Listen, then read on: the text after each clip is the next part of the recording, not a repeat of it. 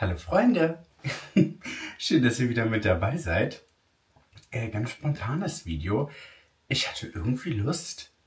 Heute war nicht mein Tag, aber ich dachte mir, wir machen mal so ein kleines Aussortiervideo. Ich zeige euch mal, was ich die letzten Tage hier schon mal aussortiert habe.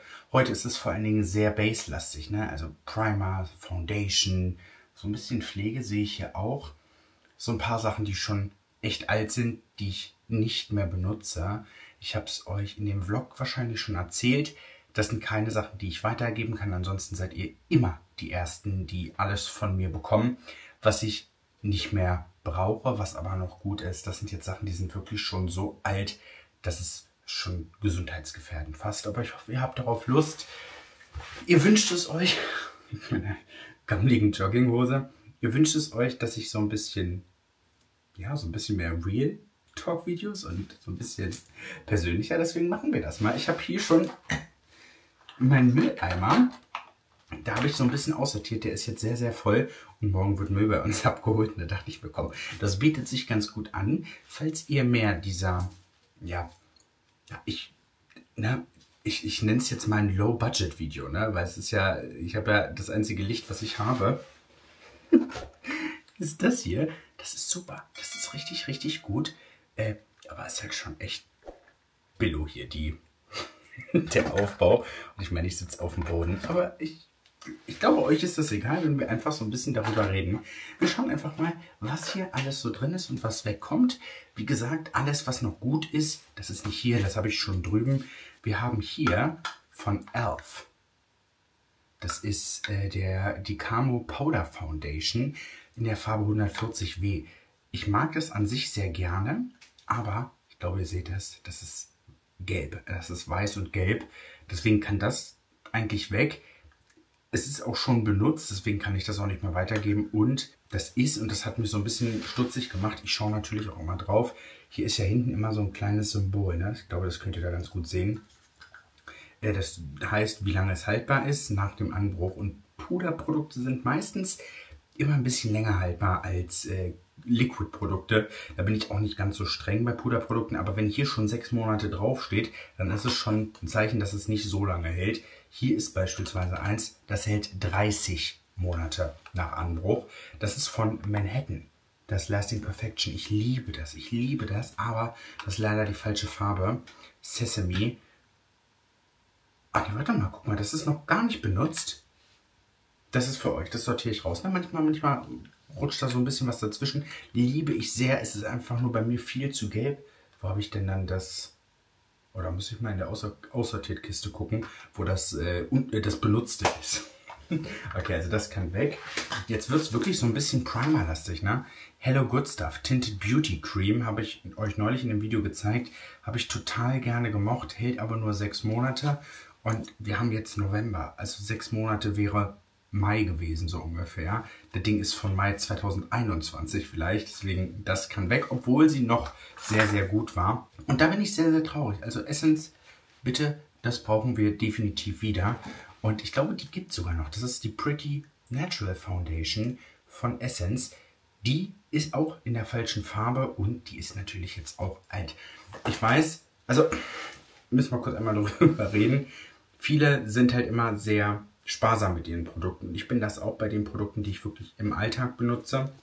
Aber wir dürfen nicht vergessen, das ist Arbeitsmaterial für mich. Und wenn die Sachen ein Dreivierteljahr, ein halbes Jahr, über ein Jahr gar nicht mehr benutzt werden, dann ist es einfach auch gefährlich für meine Haut. Und deswegen muss das weg. Deswegen muss ich da einfach so ein bisschen strenger sein, was aber nicht heißt, dass ich da nicht dankbar bin oder so für, weil das auch ganz oft in den Kommentaren steht, dass ich so inflationär mit den Produkten gehen würde. Was ich aber immer mache, ist, ich spende auch sehr, sehr viel Make-up. Vor allem vieles, was in PR kommt. Ich nehme ja eigentlich keine PR mehr an oder sehr, sehr, sehr, sehr selten. Und alles, was über dem ist, was ich brauche, wird direkt weitergegeben und gespendet. Hier haben wir einen Primer von Love, den Aura Glow Matte Primer. Erstmal Matte Primer benutze ich nicht. Love gibt es nicht mehr. Deswegen darf der auch weg. Und auch hier bin ich super traurig. Die war so toll. Ich weiß nicht, ob es die noch gibt, ne? Catrice Clean 24 Hours Hyper Hydro Skin Tint. Großartiges Produkt. Also eine der besten Foundations oder Skin Tints, die Catrice jemals hatte. Nicht nur, dass es toll auf der Haut aussah, man muss das so ein bisschen schütteln, ne? Das hört sich auch schon nicht mehr flüssig an, sondern schon so ein bisschen klumpig. Auch hier 6 Monate haltbar, ist abgelaufen. Die 2 dürfen auch weg. Das sind Liquid Eyeshadows von Rival Loves Me aus Limited Editions. Einmal in so einem Goldton und in einem Rosé-Goldton. Habe ich ganz, ganz viele noch aus diesem Jahr und die waren ja aus LEs. Die kommen meistens immer wieder, deswegen auch hier durften die weg. Und hier ist noch was von Love. Das macht mich echt ein bisschen traurig, ne? Der war auch toll. Der Aura Glow Primer. Tolles Produkt. Super schöner Glow auf der Haut. Aber, nee, der ist auch schon, ja, der riecht auch schon nicht mehr so schön. Kleiner Tipp, riecht wirklich an den Produkten unserer Nase. Ist für sowas immer wirklich ganz gut gemacht. Wir haben eine Foundation von Judith Williams, die Anti-Aging Foundation. Die hat mir, glaube ich, nicht so gut gefallen. Ich glaube, dass die Farbe da auch bei mir nicht so gut gepasst hatte. Das ist immer so ein bisschen das Problem, ne? Ich kriege manche Sachen in PR oder manche Sachen kaufe ich auch und kaufe auch manche Sachen einfach in verschiedenen Farben, um dann online, weil ich meistens online bestelle, die richtige Farbe in dem Video zu treffen. Und dann sind halt Farben über, die ich benutze oder manchmal im Sommer dann, aber dann greife ich da irgendwie auch nicht zu.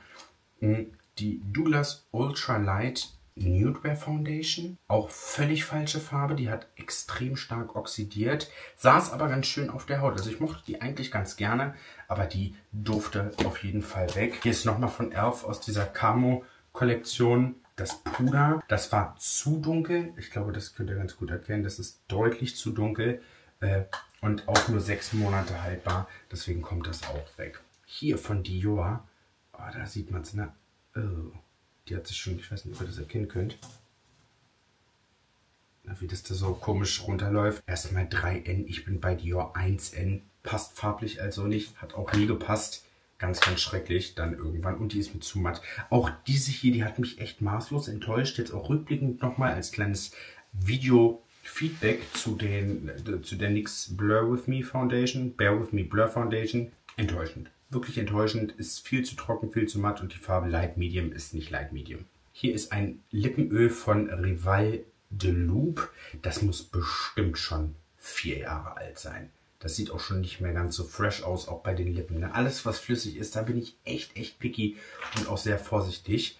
Hier die Catrice Tinted Serum Foundation. Die ist grandios. Aber die ist schon fast zudeckend für das im Moment, was ich mag. Ne? Das hat sich ja so ein bisschen geändert. Also, liebes Catrice-Team, Hyper Hydro Skin Tint. Bitte wieder. Ansonsten, die ist auch sehr gut, aber die ist jetzt auch schon... erstmal ist sie nicht in der richtigen Farbe und... nee, die ist auch schon zersetzt. Was nie für mich funktioniert hat, und auch hier sieht man schon, dass es nicht mehr so schön ist, ist die Cellular Filler Foundation von Nivea. Erstmal viel zu dunkel, Farbrange war echt eine mittelschwere Katastrophe und die darf jetzt natürlich auch weg. Hier habe ich ein paar Lippenstifte, die wirklich schon nicht mehr schön aussehen. Das erkennt ihr jetzt, glaube ich, nicht. Die haben schon so weiße Belege mit dran. Ja, nee. Hier von Dior auch nochmal der Primer, der Dior Backstage Primer. Ist ein sehr, sehr guter Primer, aber der ist jetzt auch schon 3 Jahre alt, mindestens. Das fühlt sich auch schon alles nicht mehr so schön an den Händen an. Mindestens 3 Jahre alt, den habe ich noch in der alten Wohnung gehabt. Deswegen, na, ich rechne immer in, wo ich gewohnt habe, weil ich ja in den letzten Jahren viel umgezogen bin. Da weiß ich, dass es alt ist. Ihr kennt nur so wie das hier, aber das war echt, erinnert ihr euch, war echt eine meiner liebsten Foundations. Ne? Die war von Revolution, beziehungsweise XX Revolution hieß es ja dann. Die auch nicht mehr drauf, die war so ein bisschen glowy. Tolle Farbe, also wirklich die FX9 war ein Perfect Match für mich. Großartig, da habe ich schon überlegt, ob ich sie mir wieder nachkaufen würde. Aber jetzt, ne, ist sie mir einfach zu deckend. Ich bin ja auch nicht, ist ja auch nicht so gemütlich hier, ne? Okay, was haben wir hier noch? Verpackungen, Karten. Hier, den habe ich sogar fast aufgebraucht. Ja, echt wirklich in einem Jahr fast aufgebraucht. Aus der Brilliant Crush LE. Das war die LE, die so gut war wie diese Lots of Love LE von Rival de Loop. Großartig. Das war so ein Lip-Topper. Aber ihr seht dann, da ist kaum noch was drin. Der darf dann jetzt auch weg. Und irgendwann brauche ich diese LEs halt nicht mehr aufheben. Manche Sachen hebe ich tatsächlich auf, weil sie so einen emotionalen Wert haben. Aber das war jetzt wirklich nichts. Hier ist nochmal ein Hyper Hydro Skin Tint in der Farbe 30, war auch zu dunkel und irgendwann oxidieren die Sachen dann auch sehr stark und dann funktioniert es nicht mehr. Genauso wie hier die Infallible Foundation, eine meiner absoluten Lieblingsfoundations aus der Drogerie, seitdem es sie gibt. Damals hieß sie noch, nee, guck mal, krass, da weißt du, dass sie echt schon all ist. Die heißt mittlerweile 32 und hier ist noch eine 24-Stunden Foundation. Also die ist an der Zeit, dass die wegkommt. Wir haben den Skin Trainer von Kiko.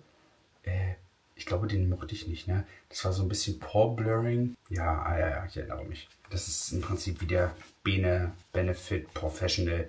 Der macht die Poren einfach nur klein. Ich mag das ganz gerne. Also muss eine bestimmte Konsistenz haben und die mochte ich nicht so gerne. Auch hier die Maybelline Luminous Smooth Foundation. Die muss mindestens 5 Jahre alt sein, 4 Jahre alt sein. Ich müsste eigentlich mal in den Videos schauen, ne? Aber die ist so alt schon, dass die jetzt auch weg kann. 30 Monate, 12 Monate soll die haltbar sein. Reicht. Ich finde, es ist immer ganz schön, so einen Rückblick zu haben, wie die Sachen so waren. Hier ist eine von Charlotte Tilbury, die Farbe 6. Ich mag die Foundation eigentlich ganz gerne. Ich weiß aber nicht, was ich mir bei der 6 gedacht habe. Und die ist fast leer, ne? Ich weiß nicht, wann ich die getragen habe, aber die ist gut getragen. Da bin ich sehr traurig. Ich habe recht viele Lipglosse von Raffa's Plastic Life jetzt aussortieren müssen. Weil ich hatte damals alle und sie gibt es jetzt nicht mehr. Und ich muss natürlich auch so ein bisschen darauf achten, dass es Sachen sind, die ich euch auch irgendwie zeigen kann, an die man auch noch kommt. Die gibt es jetzt nicht mehr, aber die waren ganz, ganz, ganz, ganz toll. Raffa, du hast es großartig gemacht. Auch das habe ich jetzt weggemacht von Kiko. Energy Sake Serum Lip Balms. Habe ich jetzt wirklich genug von diesen leicht einfärbenden Lippenprodukten. Das mag ich sehr, sehr gerne. Ist nicht pH-reactend, sondern so ein bisschen einfärbend. Das finde ich immer ganz schön. Aber auch da habe ich jetzt wirklich irgendwann gar nicht mehr zugegriffen. Deswegen darf das weg. Hier auch nochmal eine Foundation von Dior. Die 3N. Ich hatte damals, das ist auch schon sehr, sehr lange her, irgendwann bin ich von der PR-Liste geflogen bei Dior. Warum auch immer. Haben sie mir alle Foundations in allen Farben geschickt. Und ich hatte mich für die 1, 2 und 3 habe ich behalten. Und damals habe ich die 3 auch benutzt. Aber da merkst du halt, ne, meine Hautfarbe ist so viel heller geworden, seitdem ich wirklich regelmäßig Lichtschutzfaktor trage, dass ich jetzt fast bei der 1 angekommen bin. Und die 3 funktioniert nicht. Und ich trage sie tatsächlich auch nicht mehr, die Dior Forever Skin Glow Foundation. Irgendwann habe ich so kleine Unterlagerungen bekommen. Deswegen durften die dann weg. Die Skin Optimizer Foundation von Rival Loves Me ist eine sehr gute Foundation, um einfach so ein bisschen mit Make-up vielleicht anzufangen. Erfüllt jetzt aber nicht mehr meine Zwecke und ist auch in der Farbe 04 Karamell. Ist auch nicht meine Farbe. Und die Ease Drop Foundation von Fenty mag ich sehr gerne, habe ich aber die passenden Farben und deswegen darf die jetzt auch weg. Die ist einfach viel zu dunkel gewesen. Und hier bin ich echt traurig, weil ich das habe ich auch schon sehr, sehr lange gehabt, aber da habe ich echt lange überlegt, ob ich mir das kaufe. Da war ich so ein bisschen geizig und habe überlegt, lohnt sich das? Ich meine, das Ding hat 50 € gekostet. Und wenn du Produkte online kaufst, dann ist es natürlich mit den Farben immer super, super schwierig. Und ich habe echt wirklich voll nicht ins Schwarze getroffen. Von Kevin O'Quarr. Das ist der The Sensual Skin Enhancer. SX09. Das ist pures Pigment. Ähnlich wie diese Made by Mitchell Geschichte. Aber leider viel zu dunkel. Und da kannst du dann nicht irgendwie noch ein bisschen anpassen. Also bei so flüssigen Foundations kann man das immer ein bisschen machen, aber hiermit konntest du das nicht korrigieren. Was ich damit immer ganz gerne gemacht habe, ich habe so punktuell Spot concealed. Es funktioniert aber nicht mehr, ne? Also ich bin viel zu hell dafür jetzt. Und bei so Cremeprodukten, wo du meistens mit dem Pinsel reingehst oder so, da lieber vorsichtig. Ich habe das so oft gesehen. Kleine Info, ne? Wascht bitte mindestens einmal eure Kopfkissenbezüge die Woche. Seid nicht nasty. Hier ist ein Muster. Ich weiß gar nicht, ob ich euch das zeigen darf. Das habe ich mal von Rival Loves Me bekommen für die Kollektion. Das war ein Liquid Eyeshadow. Wir haben den. Das ist ganz spannend, ne? Aber der riecht auch schon nicht mehr gut. Das ist für die erste Kollektion gewesen. Für die erste, ne? Anfang 2020. Also es ist von 2019, glaube ich. Oder 21, 20. Es ist viele Jahre her. Vielleicht erkennt ihr diesen Schimmer-Effekt unglaublich schön. Lasst euch gesagt sein, den Effekt haben wir ja in diesem Eyeglaze jetzt drin gehabt, nur halt in einer anderen Textur, weil ich die Farben damals schon so schön fand. Wir uns aber farblich für die anderen entschieden haben. Deswegen darf der jetzt weg. Wollt ihr das mal sehen? Ich habe extrem viele Samples noch hier von allen meinen Kollektionen. Nicht nur meine eigenen Produkte, sondern auch Catrice und River Love Me, ne? Louvia habe ich sogar auch noch hier. Samples, ob ich euch das mal zeigen soll? Ja, hier. Oh, direkt aussortiert. Richtiger Müll für mich. War ich richtig enttäuscht von Ela. Das ist die neue Haarpflege-Brand von, wie heißt die gute? Pamela Reif. Es riecht toll, aber ich habe mit A was ganz anderem gerechnet und es funktioniert nicht. Also ich habe dann probiert damit so ein bisschen, ich habe ja hier an den Seiten, habe ich die Haare ja immer kurz, weil ich da Löckchen kriege. Und da habe ich die probiert damit glatt zu machen. Es sieht einfach nicht schön aus. Also habe ich mich echt drüber geärgert. Auch hier den, ja, auch schade, ne? Den Cookies in Cream Putty Primer. Das war in der E. Auch das ist mindestens 3 Jahre her. Ich liebe diesen Primer, aber ich habe ihn noch in den anderen Versionen. Und da das eine E war, darf der jetzt weg. Ansonsten fliegen hier halt echt viel Müll mit rum. Recht viele Lipglosse von Rafa leider. Oh, das war auch so eine wunderschöne Farbe, ne? Oh. Ach, und der war auch krass, aber den habe ich jetzt aussortiert, weil der auch schon ein paar Tage älter ist. Von Milani ist das. Das ist ein Plumping Lip Lecker. Das ist wie ein Lipgloss. Oh, richtig krass, der riecht auch echt geil.